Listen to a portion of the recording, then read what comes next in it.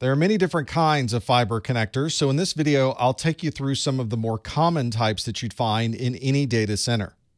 The ST connector is the straight tip connector, and you can see by the connector itself that it has a bayonet connector. You would push it in and twist it to lock it in, and then you would need to untwist and then pull to be able to release it. It has a rounded connector at the end, and you can see there's a relatively long ferrule that's sticking out, which makes it very easy to spot an ST connector. The SC connector is commonly referred to as a subscriber connector, a standard connector, or visually you can see it is a square connector. The square connector on these ends is very different than the rounded connector that was on the ST connector.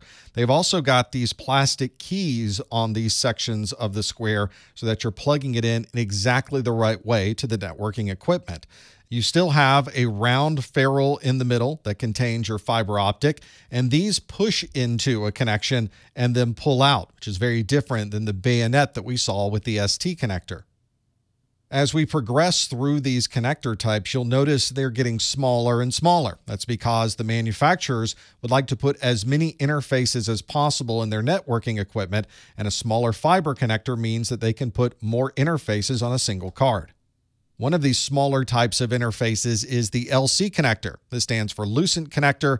It can be referred to as the local connector, and some people refer to it as the little connector.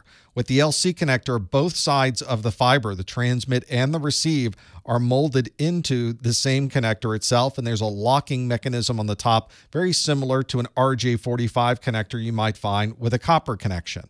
Of course, these can also be used as individual fibers, and you'll notice that the size is a bit smaller than the ST and the SC connectors that we looked at earlier.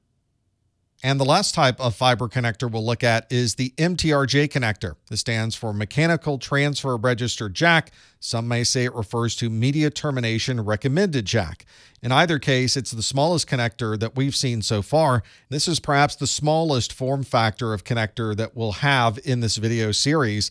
And you can see we're able to fit the transmit and receive fibers into a form factor that is about the same size as an RJ45 copper connector.